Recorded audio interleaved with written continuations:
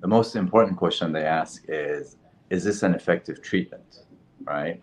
Which is the best questions for them to ask, of course.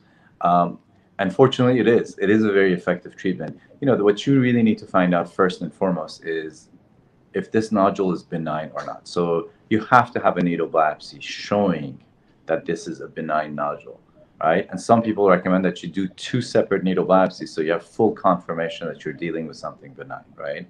So once you have something that you know is benign and you do RFA, it can really shrink the tumor and oftentimes completely disappear the nodule. It just kind of evaporates and goes away. So it is very effective.